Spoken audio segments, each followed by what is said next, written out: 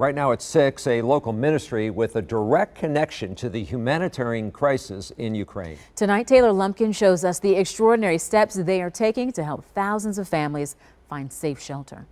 It's been 3 weeks now since Russia launched its invasion of Ukraine, causing thousands of families to flee from the place they once called home. And it was dire to begin with, and what they're going through now is just unimaginable hurt. Daniel Boldia knows firsthand just how devastated these families are. His father and brother are currently overseas, helping those seeking refuge through their family-operated organization, Hand of Help Ministries, a nonprofit originally created more than 30 years ago to help people struggling in Romania and now Ukraine. The organization was started by my grandparents and my parents.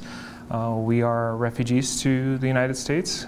They were persecuted for their faith in Romania. Once they arrived in the U.S., their first response was, what can we do to help the people back home? Daniel works out of the ministry's location in Wisconsin.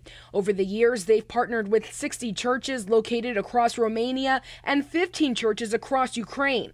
Now their efforts are focused on providing food and shelter to those fleeing from the war. It's survival mode, helping those people that are stuck in bomb shelters, in basements, emergency food delivery. We had a 7-day-old baby come through our refugee center, and the mother had to flee the day she gave birth to the child. Now Daniel is turning to the community for any and all help to continue the ministry's mission. 100% of any giving towards this project will go over to the people. And as he prepares to head over to Romania next month to help alongside his family, Daniel hopes the ministry's mission will touch lives all around the world. In Milwaukee, Taylor Lumpkin, Team J4.